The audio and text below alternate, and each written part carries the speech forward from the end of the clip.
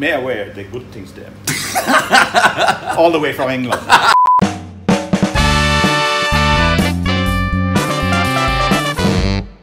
We have a very special guest who is about to join us right now. It is the British High Commissioner to Jamaica, Mr. Asif Ahmad. Let's welcome him. Thank you very much. Thank you very much. Good morning. How are you doing? Very good. So, first, what is your job like? What is your job like? You know, what's nice about it is different every day. No 2 days are the same. Yes. But there are some common themes. It's basically, you know, what are we trying to do here in Jamaica to make life better for Jamaicans and for British people who visit? And you know, there are 800,000 people of Jamaican heritage living in the UK, and they come here to visit family, friends. Every now and then, some people get into some trouble, and that's always the #1 priority. You know, to fish somebody out of some difficulty that they have. Every week, somebody is traveling to the UK, and usually it works fine. You know, 85% of visa application goes through smoothly. Every now and then, there's a bit of a glitch, and people have found out how to get to me and my colleagues. And when we can, we do help. But there are many, many things. Well, look at that. I have never been to the UK. I have never been to the UK. I would love to, you know, I'd love to go someday. If only I knew somebody who I could talk to. Well, you're talking to the right person, you know. Later on, we're going to have somebody from the, you know, the airline industry, so they can make the journey here. It's direct from either Mobay or from Kingston. And also, you know, many people think it's difficult. Yeah. But you know, if you've got a travel history that's good, if you've been to North America, the UK, and the rest of Europe, they should be in the clear. They're really, because we want people to come and watch football, to come and to our universities, to just enjoy music or whatever the UK has to offer, the sightseeing, and also so many people just to go and visit family and friends. Yeah. What would you say are 3 of your biggest achievements in this job?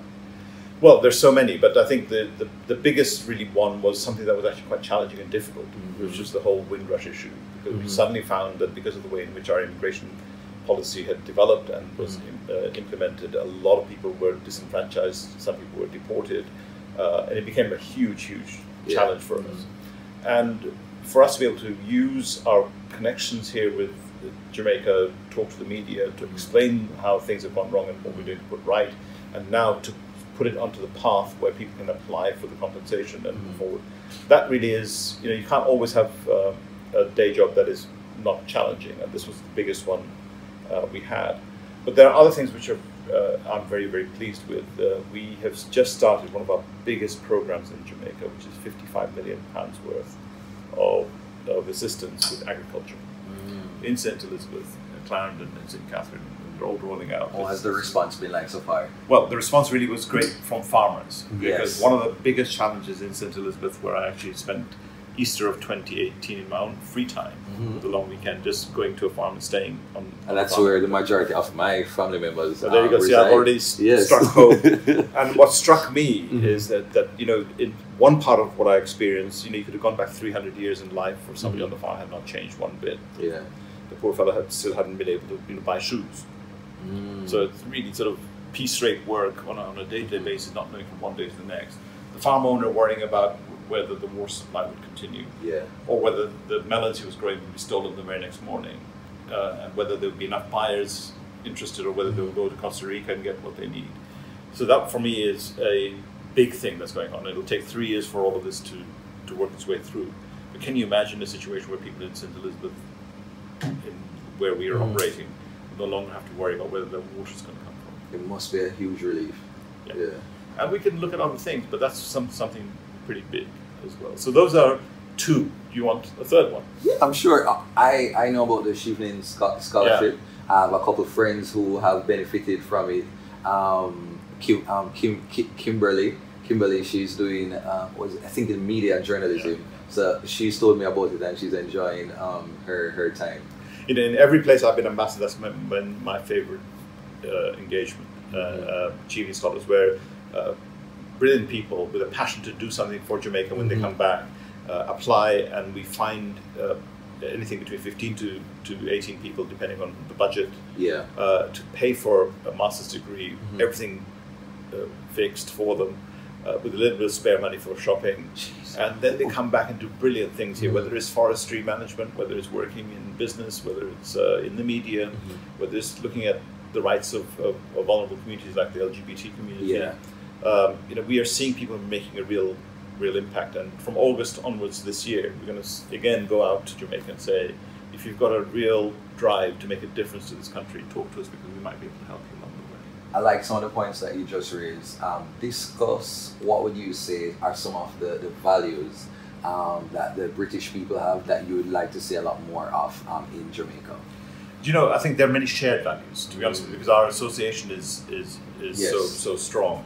So, you start from home, this whole thing about the family and the importance of family and friends and how you keep a sense of community. Yes. Because when the community starts to dysfunction in any way, from individuals right out to whole communities, and we have similar challenges in the UK to here. We've suddenly got an upsurge in knife crime amongst young people, so robbing each other of their future. We have good things, where people are putting environmental practices into their community so that what we do is more sustainable, removing plastics and those sort of things. So those values are, I think, are universal. The other one I actually think is your expectation of what a government should do for you. Yes. And we're both democracies, Jamaica and ourselves, and we both have very similar rules and regulations with the Commonwealth heritage. But there's always going to be a dialogue between the people and the government of the day, and we as civil servants are somewhere in the middle. Yes. Our job is to implement whatever the policy of the government of the day is. But governments can become very distant, and I'm sure you've faced this yourself. When you fill in a form and you want something, you're almost made to feel as though you're the small person. Yes. Against this big edifice of state. And traditionally, government places have always almost thrived on that. Big pillars, big gates, and formality. When it should be the other way around. And I think the digital world is changing all of that. Suddenly, you could bypass all of us, put your applications in online, buy your driving license, and things that government really held on to as this is the power we have over you. You do this, and we will give you. Whereas actually, it's the other way around. You have every right to have an ID card, a driver's license, help with social security if that's a challenge for you, or whatever. And I think that's the big change. And I think it's coming to Jamaica too, where governments are looking at ways in which something that was secretive and a bit of a power game, the tables are turning, where we become really truly what we're supposed to be, which is to serve the public because our salaries are paid for by the taxpayer. Hold on, that's an important point. Could you just look right in the camera and repeat that line? No. What I'm saying is that as a civil servant, our job is to serve the public, and it's not the other way around. And we have to demystify it and make it ourselves more accessible. Yeah. Speak to us briefly about trade. Yes. People who are a lot older than you, a hell of a lot older than you, closer to my age, will remember what Jamaica was like at the time of independence. And I would wager that almost everything that people had, wore, did, drove in was British. And the only legacy of that I see now are these Bedford trucks and Leyland trucks huffing and puffing up and down the hills. Slowly it's coming that our brand new redesigned Mini and the Jaguar Land Rovers, etc. But our trade with Jamaica has really fallen off a cliff. It should be right up there, instead of where we are now. And the other way too, in terms of Jamaica selling things. And one of my real missions here is to start to reverse that. It's going to take some time. But there are huge opportunities for people in Jamaica here who are in the food business, in the music business, in sports, in things that they haven't even looked at yet. Beauty products and fashion products that are so much in demand over here. There's a real opportunity for somebody in Jamaica to establish a global brand, use the UK, as they did with the music industry. When Bob Marley and others, Peter Tosh, they used the UK as a jumping off point for their musical career. Because right now it's pitifully small, and over the next 2 more years that I have here, I want to make a big splash on that. Okay, so you discussed something just now about music, and Little Birdie told me that you're quite the Bob Marley fan. More than that, I've had such a privileged life. I've lived not just in Europe, but in Asia. And then my heritage is from the Indian subculture. My parents met because my mother was a singer, and she met my dad in the BBC World Service in London. So we've had music, but it is music of every sort that I actually appreciate. But reggae music on Bob Marley for us in the UK is very, very special. It's special for a whole host of reasons. One is that Bob Marley lived in the UK, and so many people did. So it really was their second home, coming back and forwards. Then with people like Island Records and the like, and with Blackwell, and they really became the producers and the marketeers of reggae. Then you had people mimicking reggae. So you had UB40. Oh yeah, I'm familiar with them. Yeah. And then Apache Indian came in and started to take that. And there are many, many types of reggae that actually, in some ways, it's sort of made in Britain reggae. The other thing which I actually find puzzling, it's a bit of a challenge to Jamaica. What's that? Which is, how come I can't find live reggae music when I want to hear it? If I said tonight, let's go somewhere where you can guarantee live reggae music. I think there's a place called Red Bones, or yeah, I've been there. Okay. It's on a good day, yes. On a bad day, it's a CD. well, it's a good point that you have raised, because now I'm actually trying to scan my brain to see if I can identify some places. That is if you ask me, where in the London or the UK right now can you listen to a big rock band or a musical concert, or you can easily listen. I can tell you. Here's the go-to site, and in every pub there's folk music, rock music. Sometimes Mick Jagger and others have just turned up and had a surprise event. There's music in the park. The stadia have taken over, and that's how it should be. Port Royal should be buzzing every night with every cafe, sort of Trench Town and up the hill here, whatever. Not manufactured sort of hotel music. Yeah. Because that's the version of live music that is often presented. No, but that's a bit like you open up a can of fresh air to smell it. It's okay, but it's up to a point. But this place should just be, I don't know.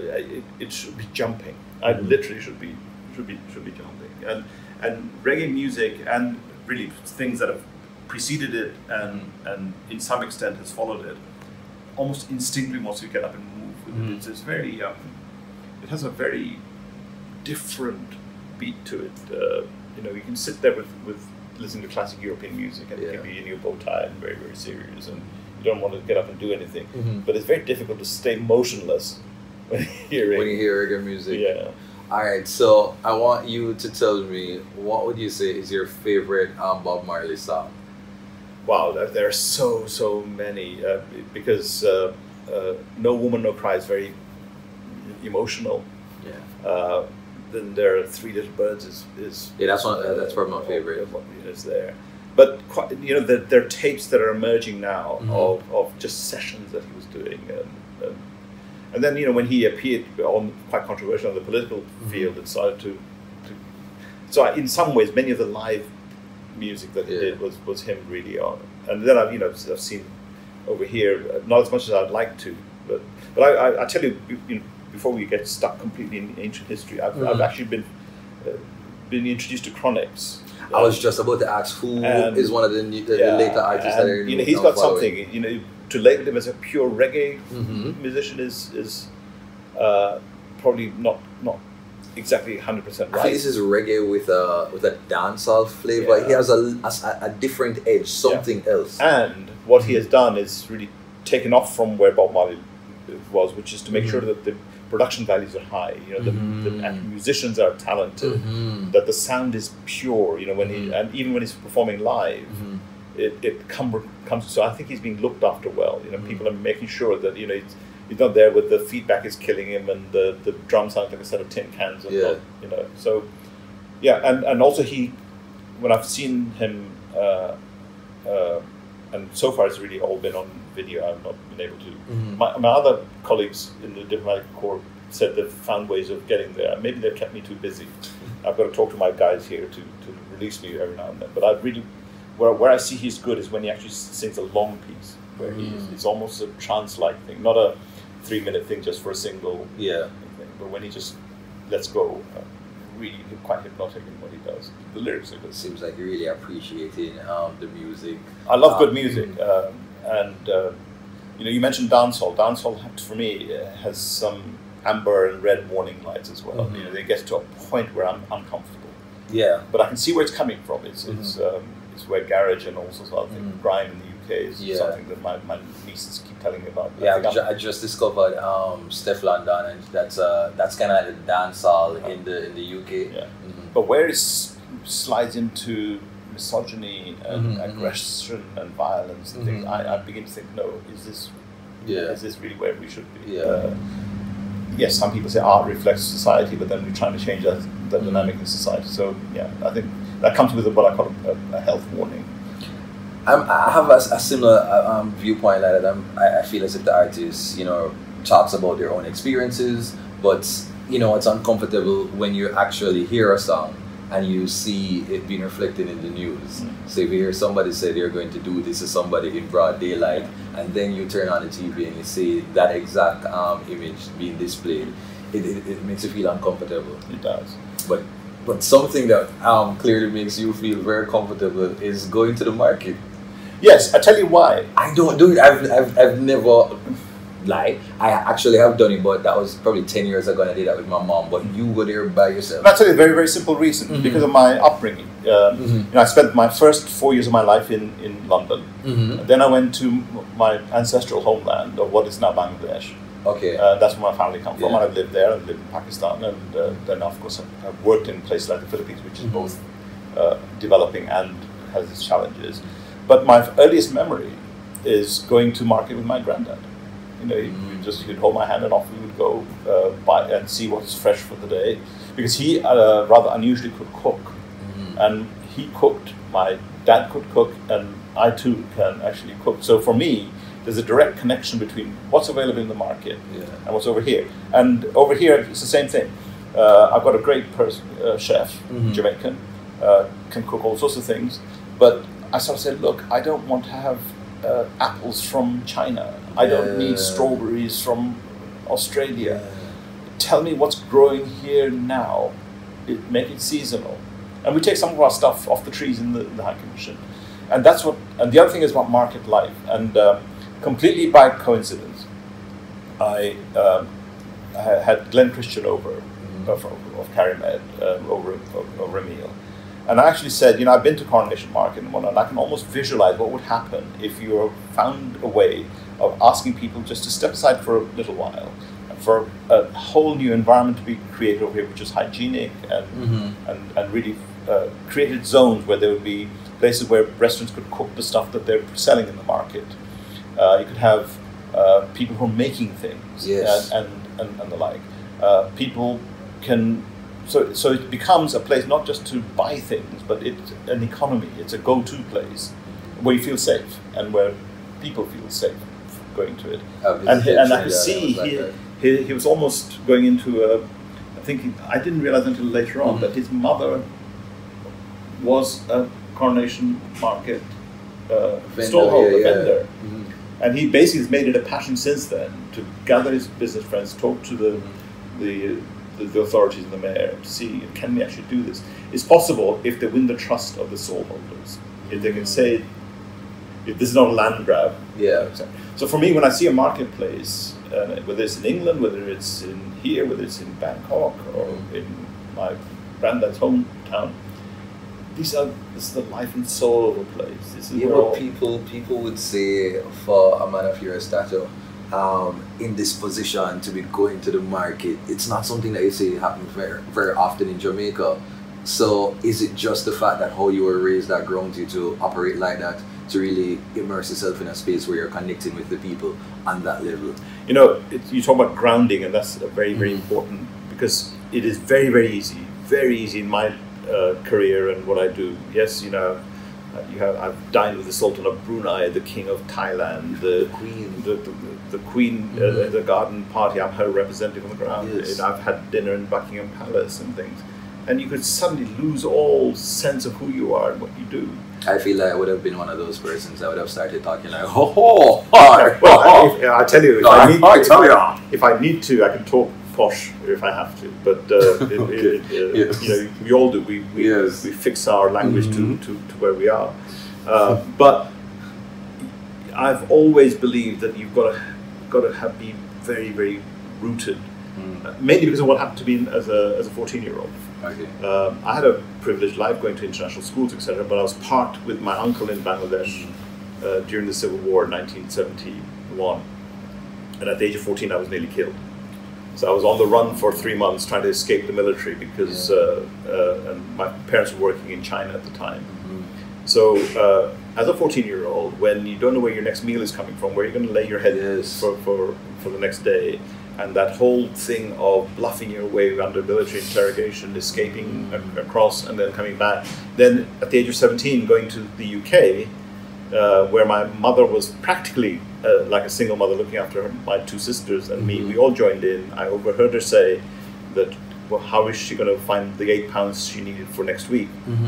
So I sort of said, what are you doing? She said, as a second job, apart from working at school, I do door-to-door selling. I said, give me a bag, I'll start selling. From the age of 17 onwards, I didn't ask my parents for a single penny. Wow. Right. I went to a full university on a full grant. Basically means that I have nothing in my pocket. I was desperate to get a job, and so straight out of university, I had 5 job offers to go to. For me, there was no leisure and goofing around at university. So, for me, it's not let's pretend I'm an ordinary guy. I've worked in kitchens, I've cleaned floors, I've done door-to-door selling in rural England. But I was a successful banker. I've joined the diplomatic service, and life is good. You've seen a lot of life, on both aspects. And then it comes to your aid. When I was in the Philippines, the biggest ever hurricane to hit this planet hit the Philippines. And we, the UK, mounted the biggest relief operation. I had an aircraft carrier, 8 helicopters, planes coming in, 1,400 people and as a result of that, I have this wonderful title at the end of my name, CMG.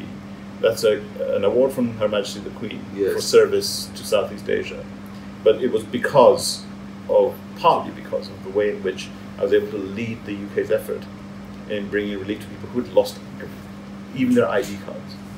They couldn't even prove to somebody who they were. And that must be personally rewarding. Absolutely. So as a small child, in cyclones, as they call them in Bengal, I used to actually go into a room and against my parents' wishes, open the window and watch things flying around. So I've always had this peculiar fascination. Yeah. All right. So what I want you to do now is to tell me some of the things that I can know on how to come off as an authentic British. As an authentic British, what you've got to do is forget about the stereotypes. Okay. For example, it is not just about eating fish and chips and pies and things. Oh, it's not? Okay. All right. Chicken tikka masala is the #1 selling dish in the UK. So that's the first thing.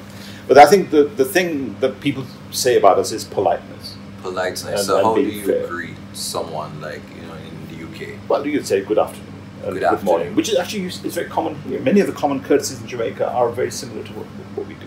The other thing I think is also knowing when to give people space. Sometimes when you go to a pub, a man just wants to sit by his glass. It's his 15 minutes of solitude, and you don't intrude on privacy. That's the other thing that we are also very careful about. That doesn't seem very Jamaican. We like to to what we call fast. Yes. We like to look in other people's business. That's what we. But that works too, because in Birmingham, Bristol, and other places, you'll see people bring their yard in front of the house. In our Jamaican friends there, and when you see the Notting Hill Carnival, the whole of so we are actually less stuffy than you might imagine. How I learned a lot was by watching a program called, I think it was Keeping Up Appearances. Yes.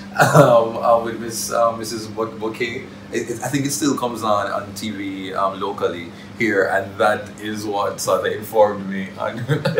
In a way, that's ancient history. Yes. But this is a wonderful thing. It's hugely diverse. You have people who are working on farms. You have people working in factories. You've got people like me who are mad football fans on a Saturday.